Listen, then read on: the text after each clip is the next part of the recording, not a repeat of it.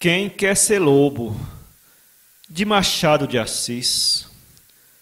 Voz, IBA Mendes. Capítulo 1. A carteira perdida. Na última noite de carnaval do ano de 1863, houve em um dos hotéis desta boa cidade do Rio de Janeiro uma lauta ceia que durou até ao raiar do dia. Os convivas saíram a pouco e foram uns a pé, outros de carro, a caminho do respectivo domicílio. O último que saiu do hotel era um rapaz magro, alto, franzino na aparência, mas dotado de grande vigor de pulso, como alguns durante a noite e o baile tiveram ocasião de experimentar.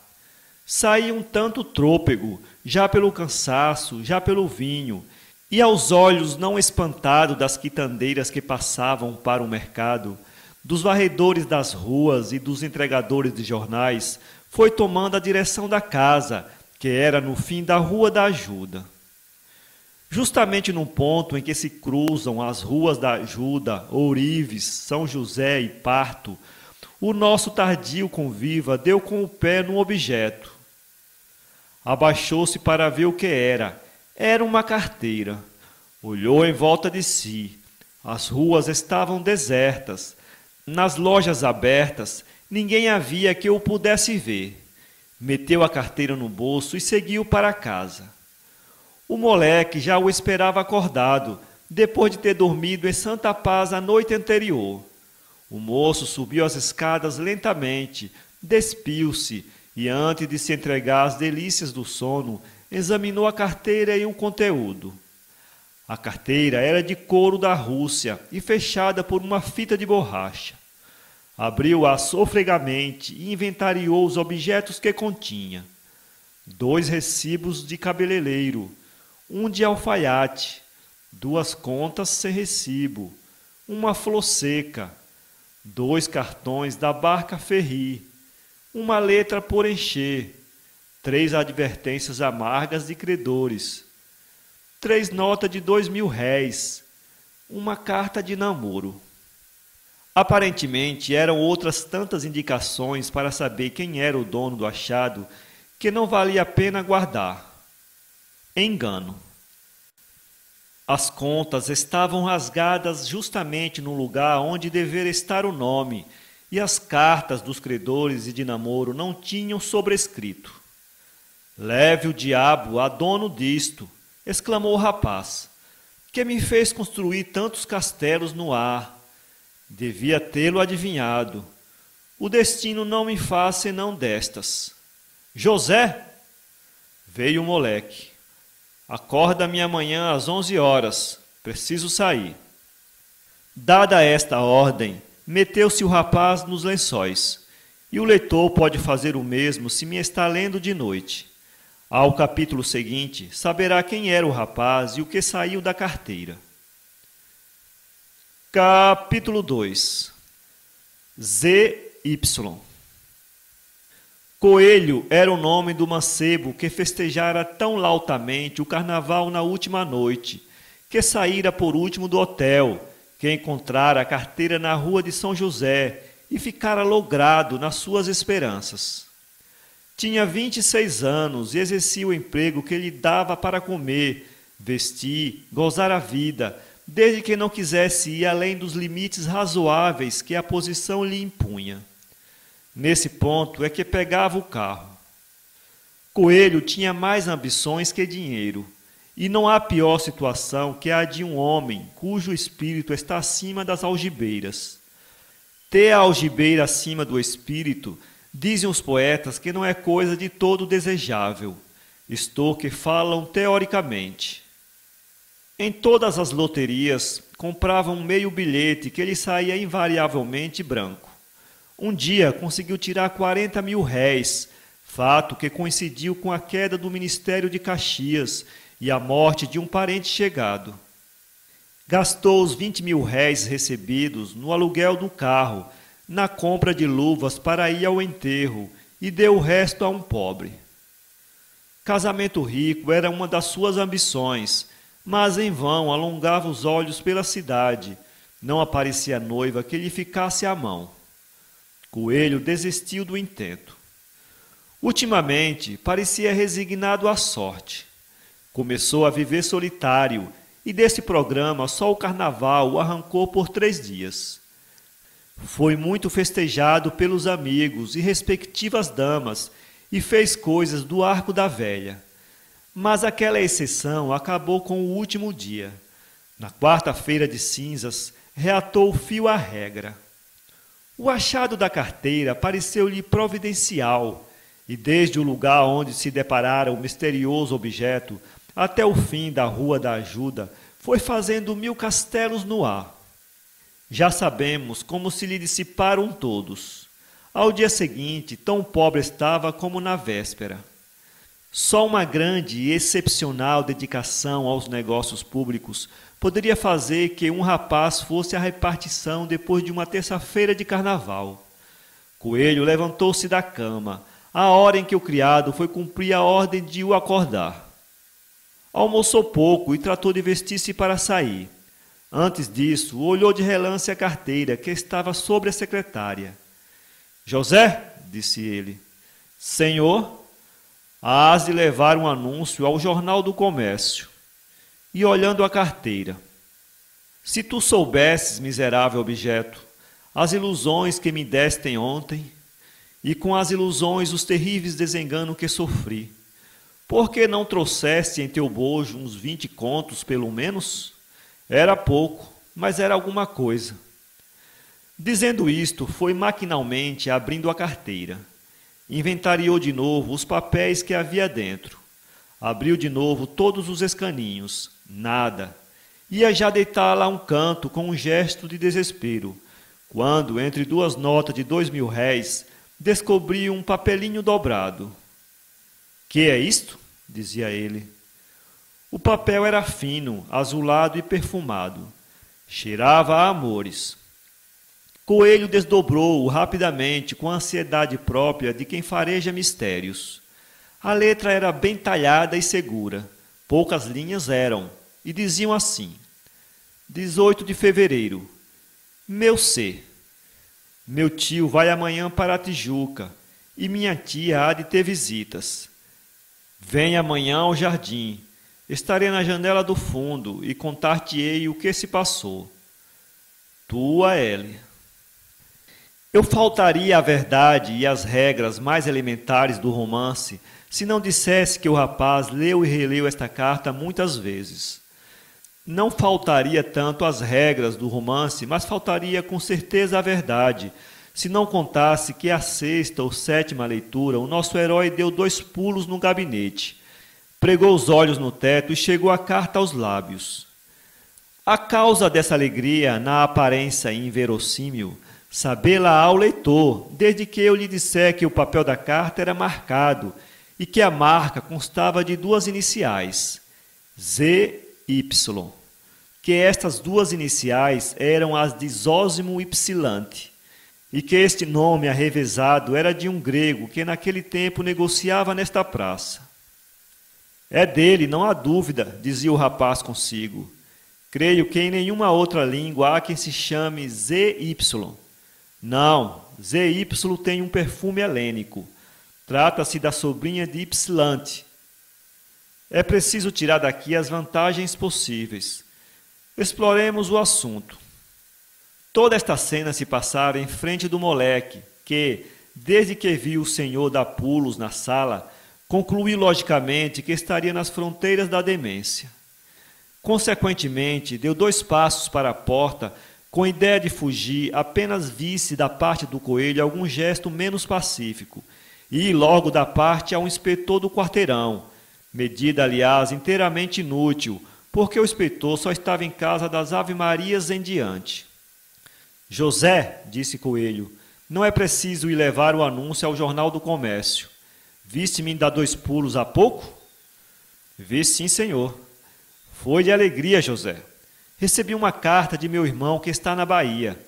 Fizemos as pazes e é por isso que estou alegre. Recomendo-te, porém, não digas isto a ninguém. Toma estes 6.000 réis. e deu-lhe as 3 notas que achara na carteira. Sim, senhor, obrigado. José saiu do gabinete mais tranquilo, contente com a explicação e o dinheiro. Capítulo 3. L. Coelho não saiu de casa antes das 5 horas. Gastou todo o tempo a investigar um meio de tirar vantagem da misteriosa carta e tão depressa organizava um programa como o achava impraticável.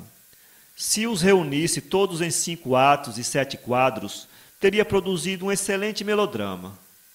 Aqui, perguntará naturalmente o leitor se valia a pena gastar tanto tempo com uma carta que aparentemente não dizia nada. Perdoo a ignorância do leitor esta pergunta infundada e passo a resumir as razões que justificam no meu herói as longas horas de meditação a que se entregou. Lúcia Soares era uma moça de 22 anos, sobrinha da mulher de Zósimo Ypsilante e universal herdeira de ambos. Ypsilante passava por ter uma grande fortuna. Aparentemente tinha muito pouco e havia quem lhe não desse 15 contos por tudo. Mas a maioria do povo dizia que Ypsilante era senhor de 200 contos bem puxados.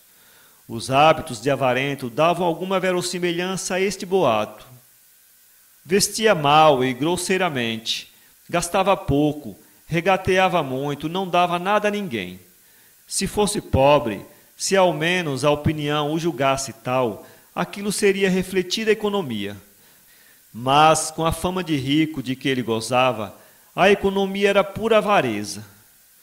Ora, se a riqueza fazia de Lúcia uma das 3 graças, a natureza tinha-a feito uma das 3 fúrias. Uma testa curtinha, uns olhos vesgos, pequenos e apagados, um lábio superior oblíquo, umas faces grossas, tais eram os dotes negativos que recebera do berço. A inteligência era como os olhos, vesga, pequena e apagada. A educação, porém, fora algum tanto esmerada. Lúcia tocava piano, sabia muitas coisas de costura, desenhava bem e falava corretamente a língua francesa. Deram-lhe tais prendas os pais, que desse modo quiseram emendar a natureza e deixar-lhe alguma herança real. Era órfã desde a idade de 17 anos e vivia com os tios, que a amavam e procuravam fazê-la feliz. Coelho já a conhecia de algum tempo. Estivera com ela numa reunião em que lhe disseram que Lúcia seria senhora, algum dia, do melhor de 200 contos de réis. Infelizmente, estava o nosso mancebo à busca de outra herança de algarismo igual, com a diferença que a dona em questão era excepcionalmente bonita. Coelho sabia perfeitamente que a riqueza deve rimar com a beleza e ainda não compreendia naquele tempo o verso solto. Agora, porém, que se achava desenganado de achar o casamento, já se contentava com uma toante e a sobrinha do grego era justamente o que lhe convinha. De que maneira, porém, conseguiria ele, com o auxílio de uma carta, entrar na posse dos bens de Ypsilante? A sua primeira ideia foi menos ambiciosa. Sabendo que o tio de Lúcia era um velho irritável e severíssimo, lembrou-se de ir ameaçar o namorado de Lúcia e restituir-lhe a carta mediante recompensa. Este meio, porém, pareceu-lhe indigno e foi posto de lado.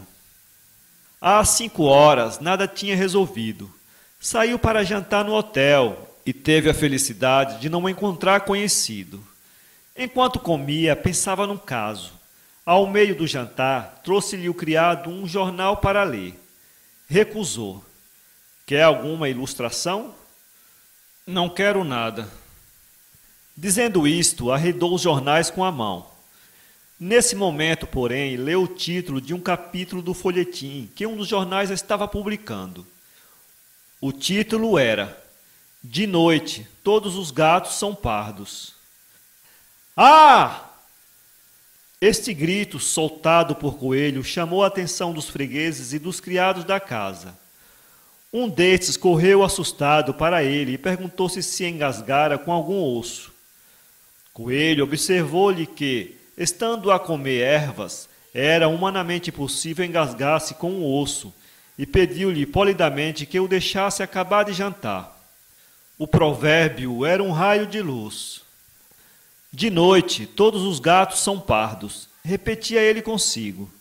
Irei ao jardim de Lúcia em lugar do namorado, e o resto à sorte. Tendo adotado um plano, dispôs-se a jantar com mais tranquilidade. Comeu e bebeu à larga, pediu charutos e café, recostou-se na cadeira e esperou que a digestão se fizesse em boa paz. Capítulo 4. No jardim. Às ave-marias estava Coelho em casa, pronto e preparado para ir à entrevista. Não sabia bem o que lhe aconteceria nessa noite, mas tinha uma tal ou qual confiança no resultado da aventura. Quase a pôr o pé na rua, surgiram-lhe no espírito duas dúvidas. Primeiro, seria tarde ou cedo a hora da entrevista? Segundo, não iria ele encontrar-se com o outro, visto que a carta já estava aberta, o que era sinal de que ele a houvesse lido? Durante um quarto de hora esteve o nosso Coelho indeciso. A empresa chegou a parecer-lhe extravagante. O que estou fazendo é absurdo, dizia ele sentando-se no sofá. Não se faz isto na vida real, em 1863, na cidade do Rio de Janeiro. Estou simplesmente doido. Isso contado não se acredita. Mas com estas ideias lhe foram aparecendo outras. Uma voz secreta dizia-lhe que tentasse a empresa, porque o desenlace seria completo. Coelho ainda procurou chamar a razão em seu auxílio, mas era tarde. O destino havia se apoderado dele. O jardim tinha uma porta para a rua. Eram 8 horas da noite. E, posto que a rua não fosse muito frequentada, era ainda cedo para poder impunemente penetrar no jardim. Coelho encostou-se ao muro e, estando a porta aberta, enfiou o olhar para dentro. Descobriu 2 janelas, uma fechada e outra aberta. No interior havia luz. Entretanto, nem no jardim, nem na casa havia o menor vestígio de gente. Naturalmente, está ela na sala, pensava Coelho. O diabo é eu não saber a hora. Pode vir alguém descobrir-me. E se me fecham a porta? O outro talvez tenha alguma chave. Nesse ponto, ouviu passos na calçada. Um vulto aproximava-se costeando o muro. É ele, pensou Coelho. Sua primeira ideia foi recuar, ou passar para o lado oposto, mas refletiu que esta mesma prevenção podia descobrir o seu intento. O vulto veio andando, até que enfrentou com ele. Parou. Coelho estremeceu. Estou perdido, disse ele consigo.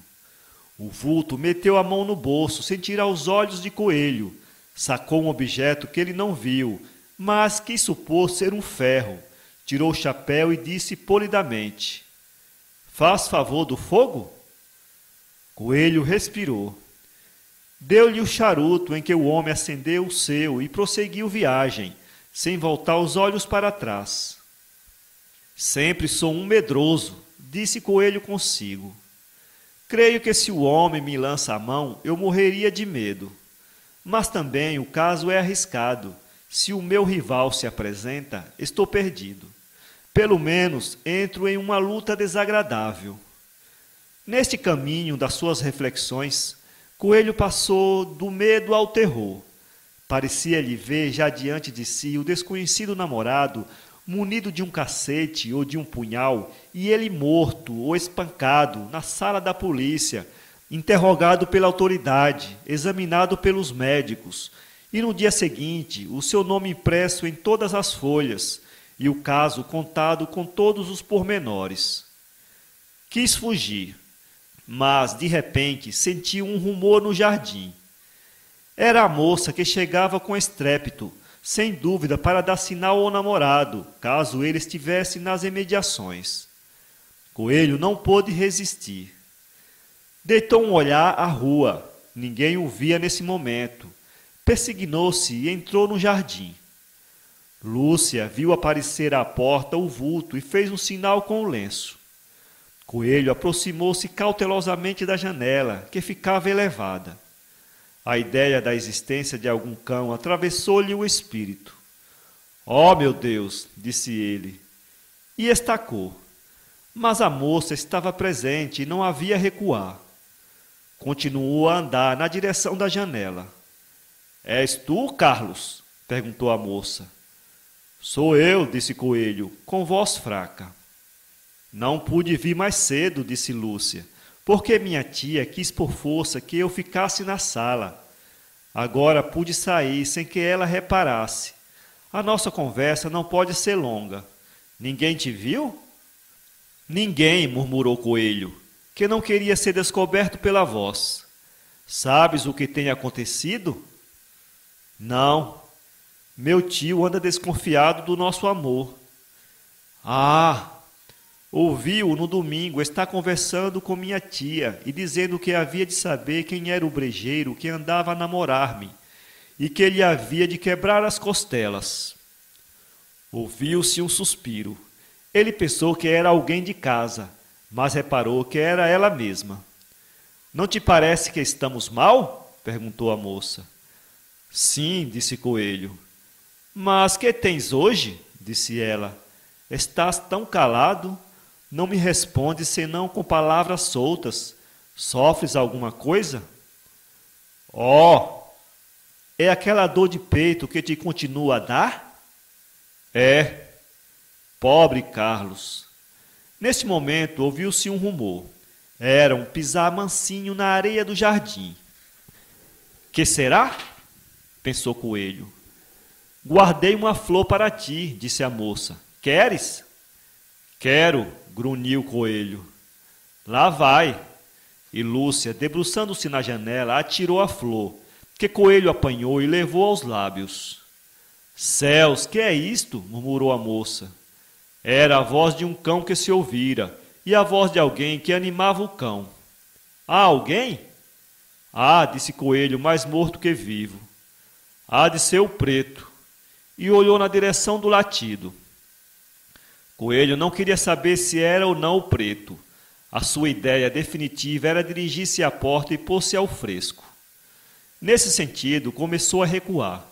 Mas o latido de cão aproximava-se e dentro de pouco tempo, um vulto de homem e um vulto de cão se apresentaram em frente de Coelho. O cão parou e pareceu consultar o homem.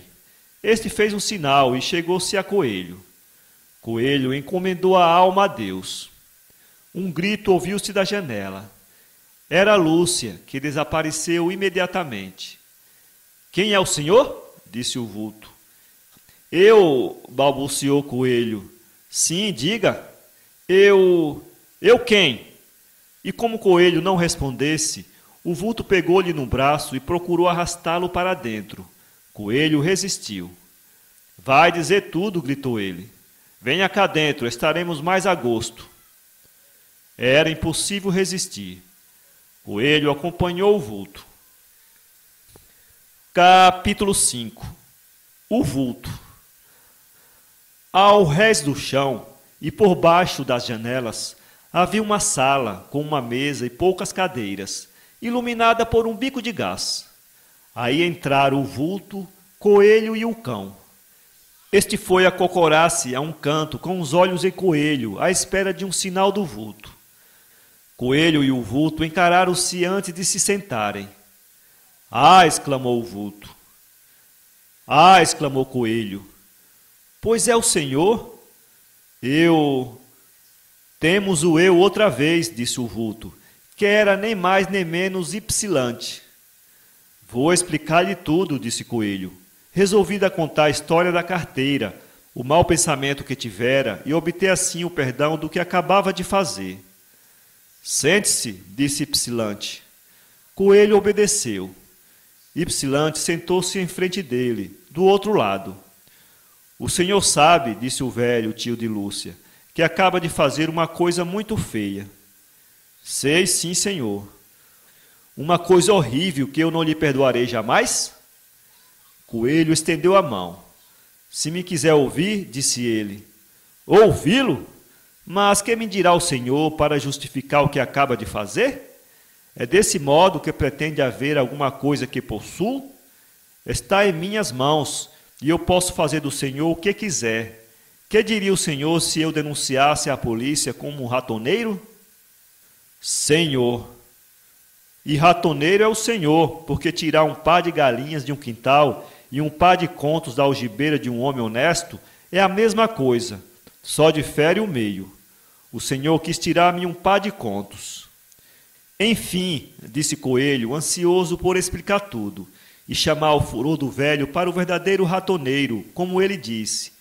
Enfim, eu espero convencê-lo de que não sou tão culpado como pareço. Há de ser difícil. Não é. Estou ouvindo. Ypsilante tirou um charuto do bolso, acendeu e começou a fumar tranquilamente, enquanto Coelho começava a narração do achado da carteira e do pensamento que tivera. Não lhe ocultou que a circunstância de não ter dinheiro, que a ambição de possuir alguma coisa, o levaram àquele erro. Tal é, senhor Ypsilante, o motivo que aqui me trouxe. Foi um erro de que eu me envergonho, mas o senhor pode ver na franqueza com que eu confesso tudo, o arrependimento que já tenho do que fiz. Agora só me resta pedir o seu perdão, ou expor-me ao que o senhor quiser fazer. Ypsilante soltou uma gargalhada. Coelho enfiou. De que se ri? Disse ele. De que me hei de rir? Da sua imaginação fecunda. Em tão pouco tempo criou o senhor um romance que eu poderia aceitar se já não tivesse estes cabelos brancos. Pois crê. Não creio em nada do que o senhor me disse. Coelho encolheu os ombros. Então não sei o que lhe hei de dizer. A verdade. Já a disse. Não, há outra. Não há senão esta. Quero ouvir a outra verdade, que é a única verdadeira. E não é melhor ser franco? Por que não me confessa que ama minha sobrinha, que esta lhe corresponde e que o senhor nutre a esperança de casar com ela? E Ypsilante disse estas palavras com um modo tão brando que Coelho começou a ver as coisas por outra face. Esperava encontrar um tigre e achou-se diante de um cordeiro. Cordeiro não era ele tanto, porque logo depois das palavras acima transcritas, rompeu nestas. Vamos, fale, meu atrevido, meu sedutor de donzelas. Eu já lhe disse a verdade. Não disse. A verdade é que o senhor namora a pequena há alguns meses, que tem vindo algumas vezes ao jardim, segundo me consta, que lhe escreve e é correspondido. Coelho fez um gesto para falar. Ypsilante continuou. E pensa que não sei a razão por que me não tem falado? É porque receia que eu lhe recuse.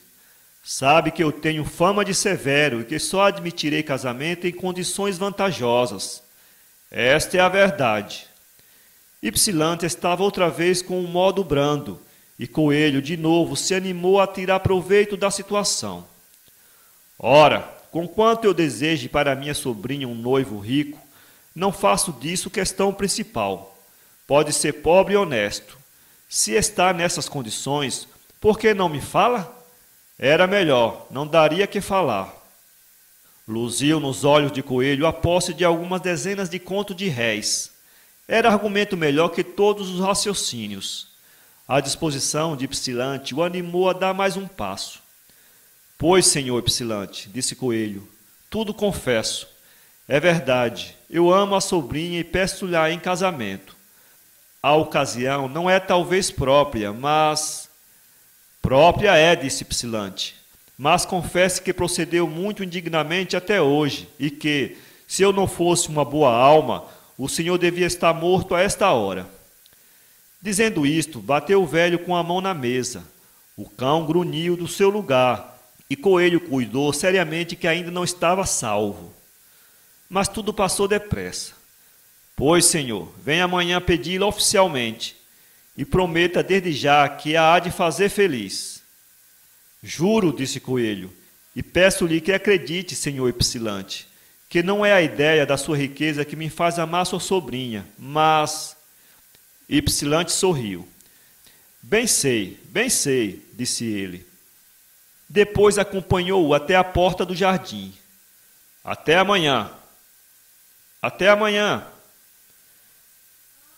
Capítulo 6. Mistério. Fechou-se a porta do jardim. Coelho parou na rua, atônito. Durante um quarto de hora não pôde dar um passo. Tudo lhe parecia um sonho. De duas uma. Ou tinha de ser metido numa terrível embrulhada, de que era incerto que saísse bem, ou então a sua felicidade era certa. Mas como supor a segunda hipótese? Enganar o tio era possível, mas a sobrinha? Quando esta o visse, reconheceria perfeitamente o engano e teria franqueza para dizer ao velho que o seu namorado não era ele, mas outro. O velho perdoaria os dois e descarregaria sobre ele todo o furor. Coelho caminhou lentamente para casa, meditando no que acabava de ocorrer. Cada vez se lhe entranhava mais no espírito a convicção de que a situação era para ele terrível. E, ao mesmo tempo, perguntava a si mesmo como pudera crer que fosse possível conseguir alguma coisa nas condições em que lhe apareceu a carta. Eu estava doido, sem dúvida, dizia consigo Coelho. Supor que poderia dali sair alguma coisa boa. Era realmente ter perdido o juízo. Quando chegou a casa, estava resolvido a abrir mão da sobrinha de Ypsilante. Mas será isso possível? Perguntava Coelho a si mesmo. Depois do que se passou, conhecendo-me ele, ainda que pouco, é impossível deixar a empresa. Em rigor, eu devo-lhe uma satisfação. Não há remédio. Em que situação me fui colocar? Depois a ideia dos contos de réis de novo lhe apareceu com todo o seu cortejo de gozos e fantasias. Rico, dizia ele, rico. Oh, isto é um sonho. Eu posso estar rico daqui a um mês. Foi a minha estrela que me levou lá, está dito, e poderia satisfazer a sua ânsia de fazer figura. Pelas 4 horas conseguiu fechar os olhos.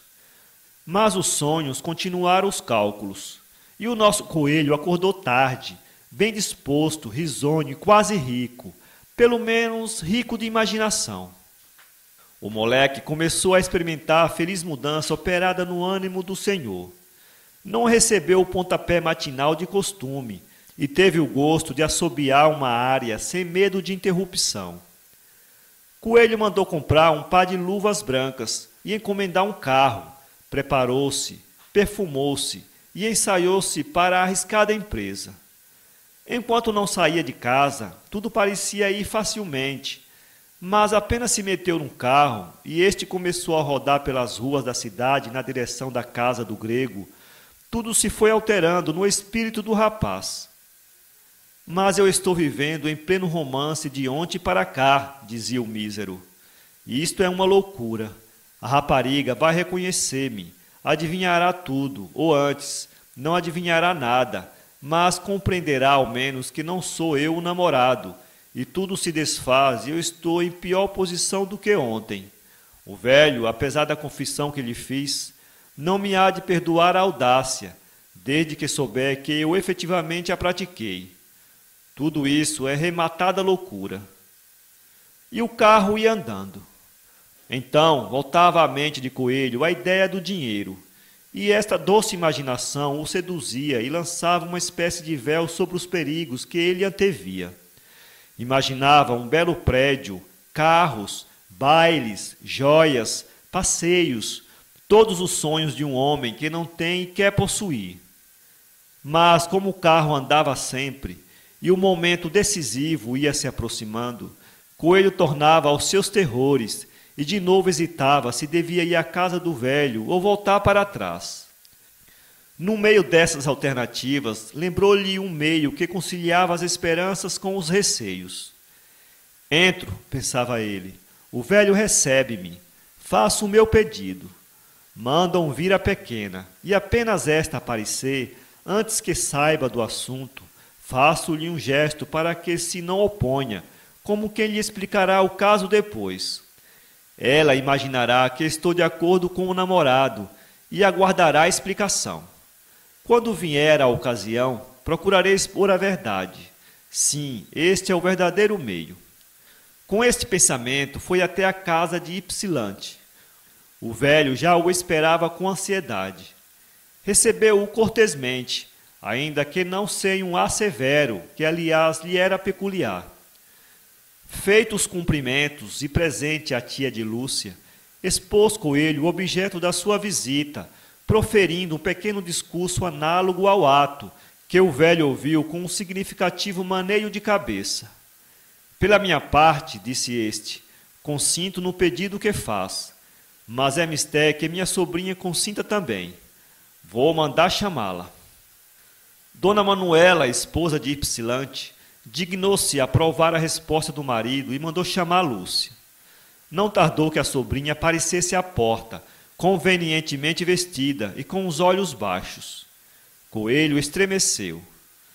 Não contara com um gesto de modéstia, tão natural da moça que é pedida para casar, e não sabia como fazer o gesto que devia salvar a situação.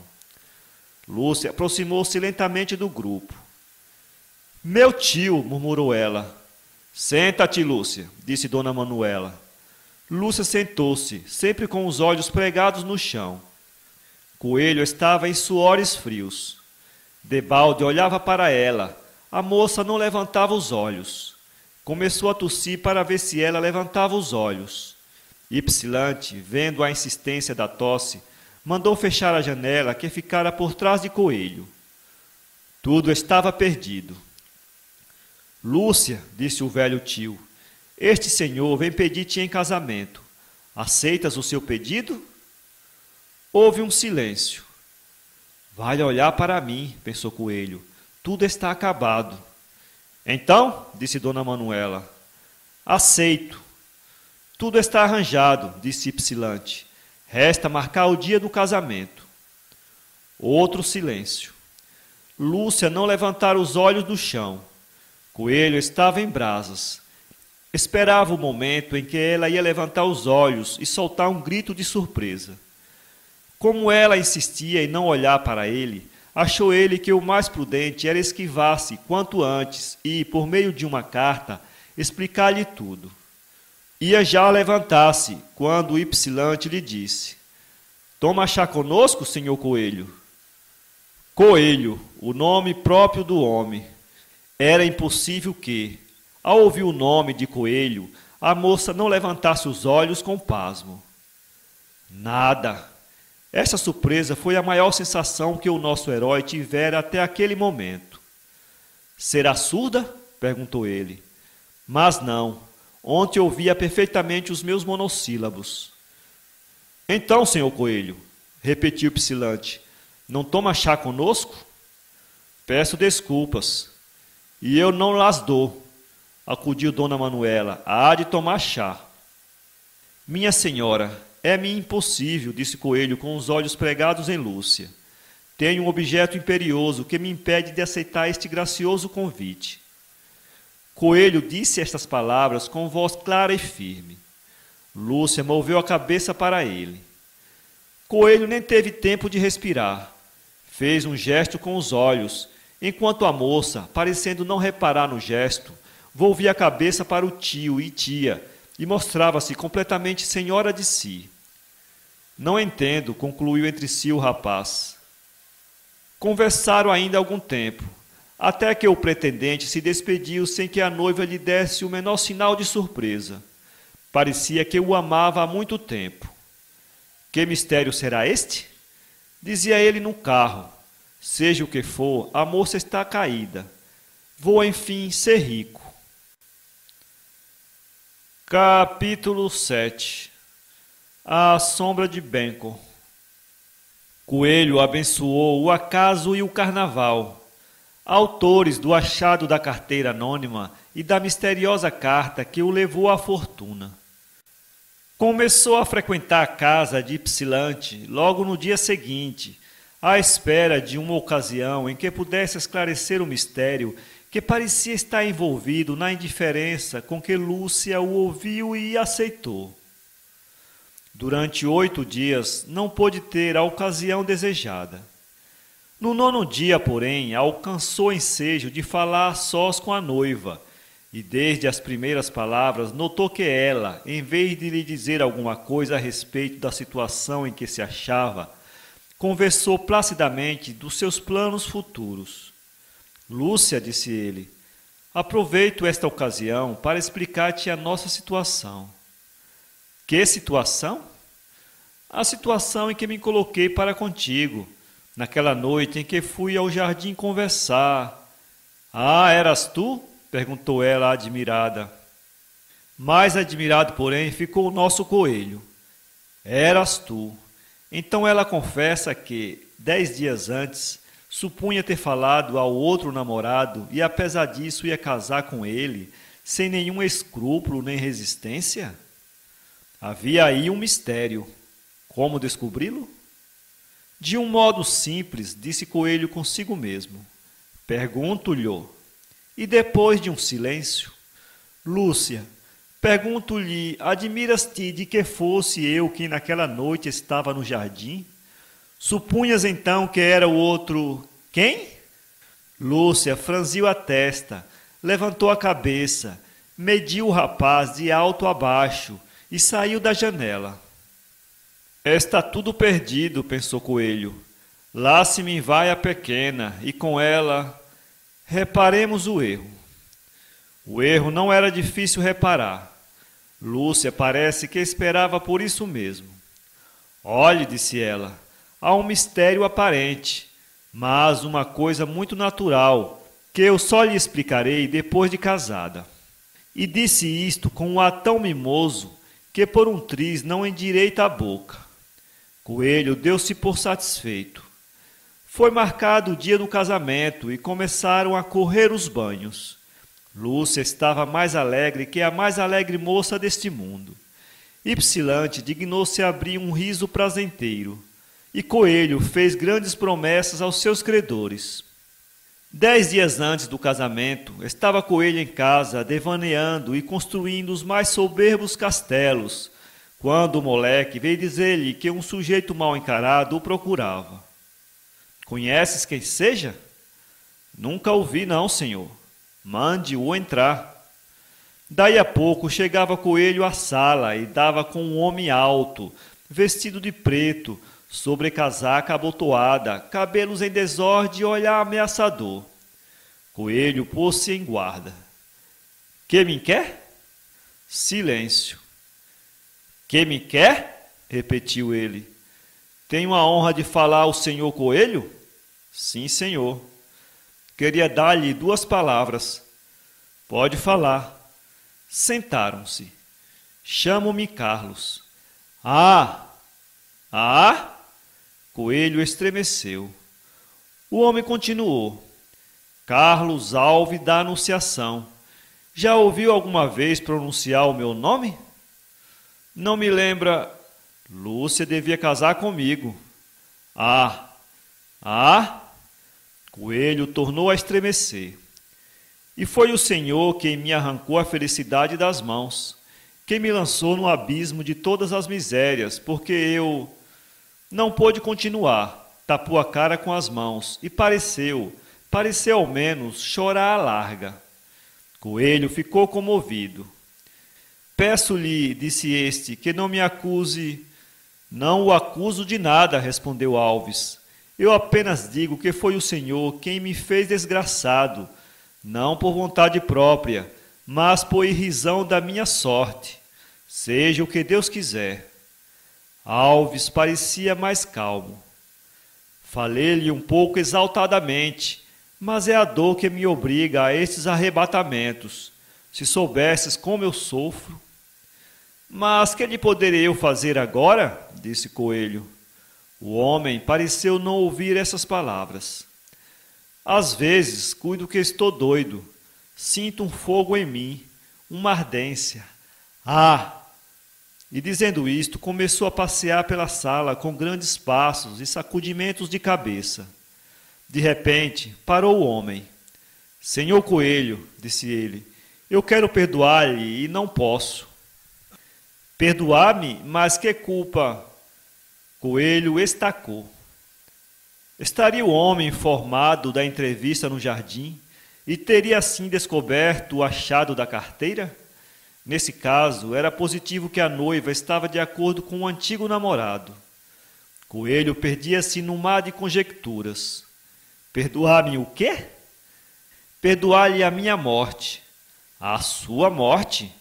Sim, porque eu vou morrer. Não, não deve morrer.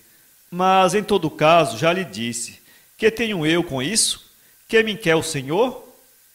Alves encarou-o, pôs o chapéu na cabeça e saiu.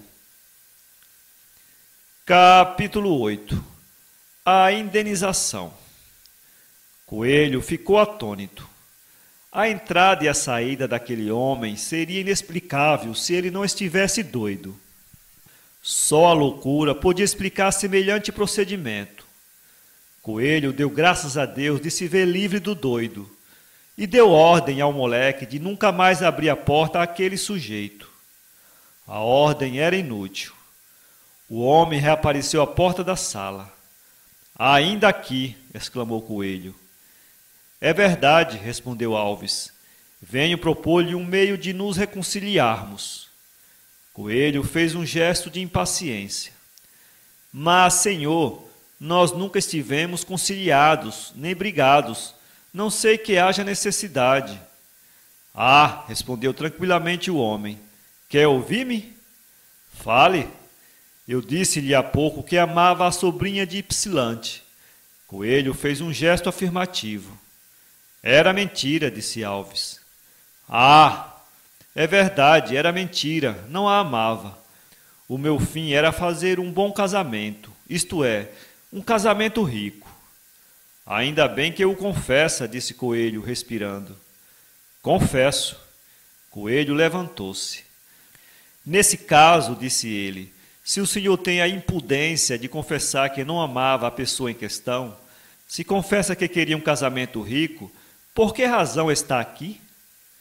Estou aqui por uma razão bem simples, respondeu tranquilamente o homem. Qual? Porque o senhor... E parou. Porque eu, disse Coelho. O homem cravou os olhos nele. Porque eu, repetiu Coelho, porque o senhor também a não ama. O quê? Disse Coelho espantado. O senhor também a não ama. Essa agora. O seu fim é também fazer um casamento de dinheiro, concluiu calmamente o homem. Coelho estava estupefato. De que se admira? Perguntou Alves. Da sua audácia. Em que consiste a minha audácia? Meu caro senhor, isto é ridículo, disse Coelho encolerizado. A ninguém dou o direito de duvidar dos meus sentimentos. Não digo que o senhor dê esse direito a ninguém, retorquiu Alves, sentando-se sossegadamente. Mas eu é que o tomo por minhas mãos. Mas, enfim, que quer o senhor? Alves assumiu um ar melancólico e respondeu. Que o senhor me indenize da perda que sofro em não casar com aquele anjo. Coelho não podia cair em si. Alves falava com tanta segurança que era impossível não supor nele uma resolução inabalável. Então quer liquidar esse negócio comigo? Creio que o senhor não fala sério. Coelho começou a refletir. Não lhe convinha ter por inimigo um homem, cuja audácia se manifestara já tão singularmente. Tratou de ladear a questão. Eu não hesitaria em socorrê-lo, disse ele, caso o senhor precisasse, mas confesso que não possuo nada. Alves sorriu. Há de possuir. Mas eu não venho pedir-lhe socorro, mas uma indenização. Saibamos de uma coisa antes de tudo. Adota essa indenização em princípio? Em princípio, nego-lhe. Ah! Houve um silêncio. Está bem, disse Alves. Deixemos os princípios. Vamos aos fatos. Está pronto a dar-me? Mas, senhor, isto é uma ladroeira, disse Coelho, levantando a voz para que o moleque o ouvisse. Não, senhor, é uma indenização. Pois bem, disse Coelho, depois de alguns instantes de reflexão, vejamos as suas condições. Bravo, vejamos que nos entendemos. As minhas condições são 10 contos de réis pago 2 meses depois do seu casamento. 10 contos, exclamou Coelho. Sem lhe rebater R$1, é largar ou pegar. Não é mal. O senhor deve entrar na posse de uns 100 contos de réis pelo menos, além das esperanças, e nega aos pobres 10 contos a quem lhe cede o lugar? Nada, não lhe dou um vintém, disse resolutamente Coelho. Sério? Sério. Olhe lá. Já disse, não lhe dou um vintém. Isso seria ridículo se não fosse infame. Peço-lhe que se retire. Alves soltou uma gargalhada, pôs o chapéu na cabeça, cumprimentou o dono da casa e saiu dizendo: até à vista. Capítulo 9. Coelho respirou apenas se viu só. Repetiu ao moleque a ordem que ele havia dado e preparou-se para dar boas notícias à noiva. Logo nessa noite, estando com ela, falou na estranha visita que lhe fizera Alves. Sabes quem foi hoje à minha casa? Quem foi? O Carlos Alves. Disse ela empalidecendo. Não o recrimino por isso. Sei que foi o teu primeiro namorado. Quero só dizer-te que escapaste de uma infâmia. Como? Aquele homem não era digno de ser teu marido, continuou Coelho. Era um infame. Se soubesses o que praticou comigo... Lúcia estava perturbada com o assunto da conversa. Falemos de outra coisa, disse ela. Compreendo o teu melindre e respeito-o. Depois de casado, contar-te-ei tudo. Não imaginas. Queria casar contigo por interesse. Lúcia arregalou os olhos. Deveras? Disse ela. É verdade. Teve o descaramento de o confessar. É um cínico. Eu te contarei tudo depois. A conversa não passou além. Correram os dias sem novidade. Aproximou-se o dia do casamento. Ypsilante queria dar um banquete, que o noivo aprovou, mas a mulher e a sobrinha foram de opinião que o casamento à capucha era melhor. Pois vá à capucha, disse o grego. Na véspera do casamento, o noivo deu parte a 2 ou 3 amigos íntimos e foi dar a última vista de olhos na casa. A casa estava ornada com certo luxo, para o qual teve Coelho de pedir algumas somas emprestadas. De noite foi à casa da noiva, mas voltou cedo para descansar e dar umas últimas providências. Não se admirou pouco de ver a sala com luz, coisa que não havia durante a sua ausência. Há de ser alguma visita, pensou ele. Subiu as escadas. Céus! Era Alves. O ex-namorado de Lúcia estava sentado no sofá brincando com uma bengala. Defronte dele estava o moleque pedindo-lhe que saísse. Entra a propósito, disse Alves. O seu moleque conhece poucos deveres de hospitalidade. Quer pôr-me fora daqui. Diga-lhe que é uma grosseria. Coelho fez um sinal ao moleque, que se retirou. Apenas ficou só com o ex-rival, disse: Senhor Alves, há de convir que isto vai passando os limites. Não estou disposto a sofrer as suas importunações. Já lhe disse que... O senhor disse-me que não me daria os 10 contos de réis. Cuidei que estava brincando, porque, na situação em que o senhor se acha, só por brincadeira pode dizer uma monstruosidade de tal calibre. Os 10 contos hão de vir ter às minhas mãos. Ameaça-me? Não ameaço, discuto. Não quer pagar minha indenização que lhe peço? É um desejo impossível de satisfazer. Vou dizer a razão. E metendo a mão no bolso, tirou um papel. Sabe o que é isto? Não, é uma carta. Coelho levantou os ombros. Uma carta de sua noiva. Se o senhor me não der o dinheiro, publico-a. Mas isto é uma defesa. Quer ler a carta? Coelho fez um gesto de recusa. Há de confessar, disse este, que o senhor é muito infame. Mais talvez do que o senhor pensa, disse tranquilamente Alves. Não tenho só esta carta, tenho mais 37 cartas, cada qual mais ardente. Imagine o efeito desse regimento epistolar, é letra redonda, é coruscante. Basta, disse Coelho, sacrifico-me, já que é preciso. Que condições quer? Já lhe disse, 10 contos de réis a pagar daqui a 2 meses. Trago a letra. É previdente. A previdência é a mãe da vitória. Alves tirou do bolso uma letra, que ali mesmo encheu, e Coelho assinou trêmulo de raiva. Adeus, meu caro senhor Coelho. Ainda havemos de ser amigos. Coelho não disse palavra. Alves saiu saltitante e alegre. A noite do pobre noivo foi atribulada.